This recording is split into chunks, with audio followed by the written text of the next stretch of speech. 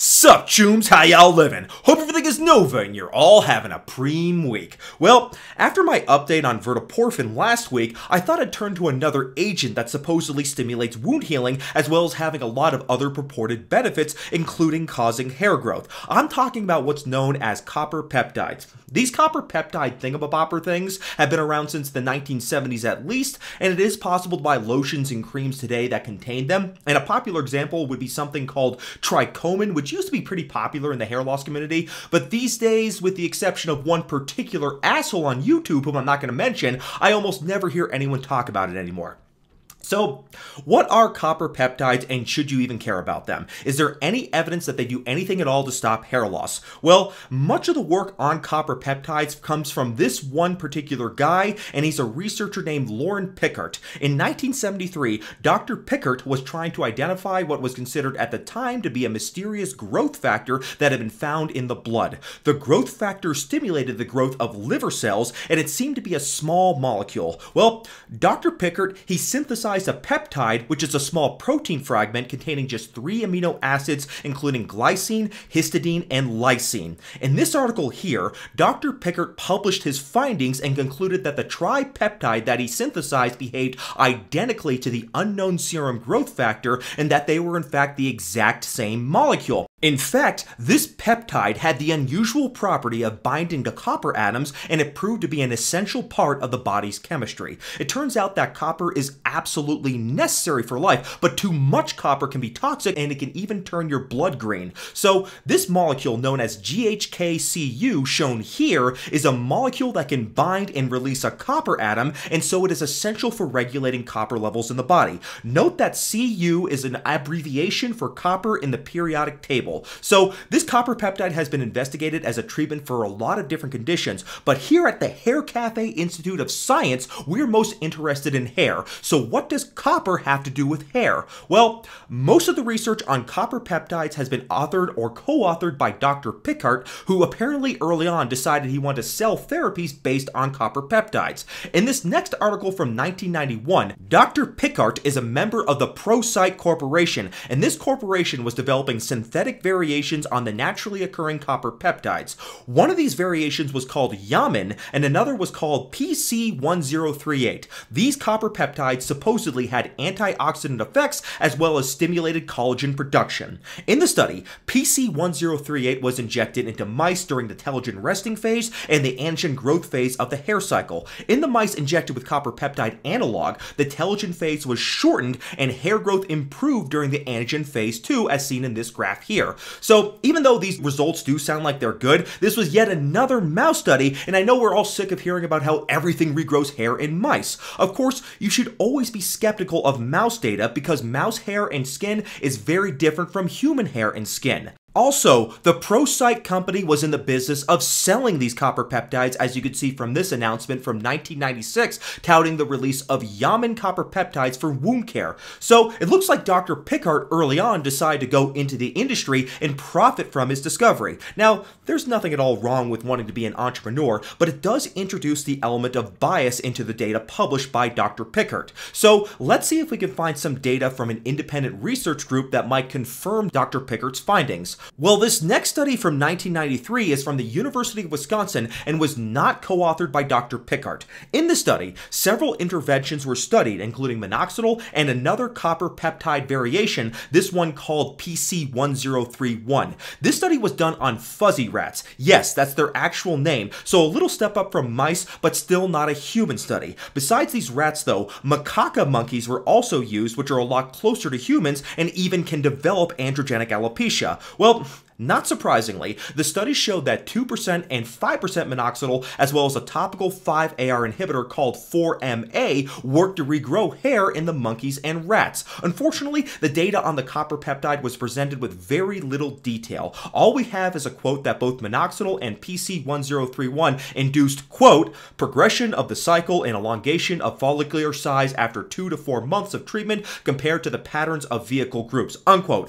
Also, it looks like the copper peptide was was only tested in the fuzzy rats, not the monkeys, which would have been better because monkeys are more closely related to humans than rats. Well, at least most human beings are. So far, we still have no human data, so let's go ahead and fast forward, and once again, it is the good Koreans to the rescue. This article is titled, quote, "The Effect of Tripeptide-Copper Complex on Human Hair Growth in Vitro," unquote. Well, the authors of the study noted that the original copper peptide GHK-Cu, quote, "stimulates the proliferation of dermal fibroblast and elevates the production of vascular endothelial growth factor by dermal fibroblast. However, GHK-Cu decreased the secretion of transforming growth factor beta-1, TGF-beta-1, from dermal fibroblast," unquote. Well, since VEGF is a hair growth factor and TGF-beta-1 is a negative growth factor, it sounds like GHK-Cu should improve hair growth, at least in theory, right? Well, the study did use human hair, specifically hair follicles from 10 healthy volunteers, and these follicles were placed in a culture medium.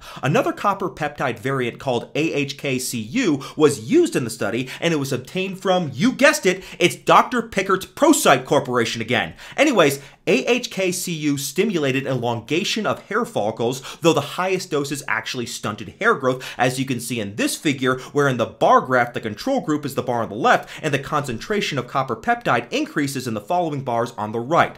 The study also looked at the effects of the copper peptides on the biochemistry of the hairs. AHK-Cu decreased BAX and increased BCL2, as you can see in this figure. BCL2 is a protein that is expressed when hairs go from the telogen resting phase into the anagen growth phase. BAX and another protein, caspase-3, are proteins that trigger cell death known as apoptosis, and this apoptosis is what ends the anagen growth phase. So the copper peptides increase the anagen-promoting protein BCL2 and decrease the proteins that occur at the end of the anagen, BAX and caspase-3. So all this looks like that, at least in cultured human hair follicles, copper peptides look pretty good. But what about in whole, intact human beings? Well, in 2008, Dr. Pickart resurfaces yet again with this article here. It's like this guy has a monopoly on copper peptide research. In this paper, Dr. Pickart reviews the data on using the original copper peptide GHK-Cu for improving wound healing. He mentions the effect of GHK-Cu on hair growth, this time showing yet another goddamn mouse study in this figure right here, which shows hair growth with enlarged hair follicles in a mouse which had GHK-Cu injected into the skin. As for human studies, however, all we have on this is this quote right here. Quote, "A commercial GHK-Cu analog product, trichomin, was developed to increase hair growth, claims to have boosted hair growth 33% more than that of 2% minoxidil, a proven agent," unquote. However, if we look at the reference for this claim that copper peptides are better than 2% minoxidil, we see this. This is just a Procyte press release, so Dr. Pickart is quoting his own company's research here without providing any details, and this is not even a published research article. So, what's Dr. Pickart up to these days, you may wonder? Well, here he is from the ResearchGate website. Apparently, he is in charge of the skin biology company, and here is their slick homepage. As you can clearly see, they sell a lot of skincare products, including, you guessed it, copper peptide products. Here is their hair signals therapy solution containing not only GHK-Cu copper peptides, but also tea extracts, saw palmetto, and aloe vera gel. So it looks like rather than pursuing randomized controlled human trials of copper peptides for human hair growth in order to prove that this stuff actually works, Dr. Pickart has skipped that step altogether and instead is marketing these copper peptides for a company that I believe he owns and he certainly profits from. So since there are no human trials of copper peptides for hair loss, I doubt it works at all. If it really worked, someone would have done trials on it already and proven that it works. Hell, I haven't even seen any anecdotal evidence that it works. If you want to see how effective copper peptides really are for hair loss, then let's go ahead and take a look at the copper peptide king himself, Dr. Pickart. I rest my case. So maybe that's a little bit of a cheap shot, but I think copper peptides are just another example of a treatment that at one point seemed to hold a lot of promise, but none of that promise has really panned out. I'd of course like to be proven wrong on this. I mean, it would be nice to have another growth stimulant besides minoxidil. It would be great if a proper human study could be done, but lacking that, I really can't recommend copper peptides for hair growth. There may be more evidence of the effect of copper peptides on things like wound healing and anti-aging in the skin, but the effect on hair growth just hasn't been firmly established at this point. So until then, I'd bin the copper peptides and wait for more promising growth stimulants like the Wnt pathway stimulants, of which I've done many videos on that I'll link below. So until then, I'll see y'all next time, my fellow hair loss witchers. Take care, God bless.